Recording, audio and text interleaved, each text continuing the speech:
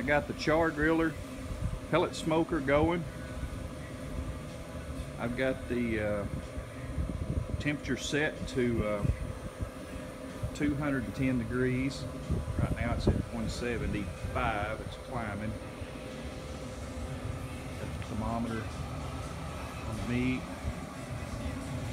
Hopper full of pellets. And I've got the heat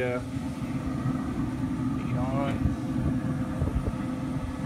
In the back there is the smoker tube that I'm trying out. See how this thing works. It's kind of a homemade device I made myself before. You can see it real good in the video, but man, the smoke's just coming out of this thing. Makes it work real good for me. I'll let you know how it turns out. I usually do this pork butt one whole, but I guess when my wife went to the butcher, she had it cut in half, so we got 2 halves of a pork butt here with bone in, so let you know how it goes.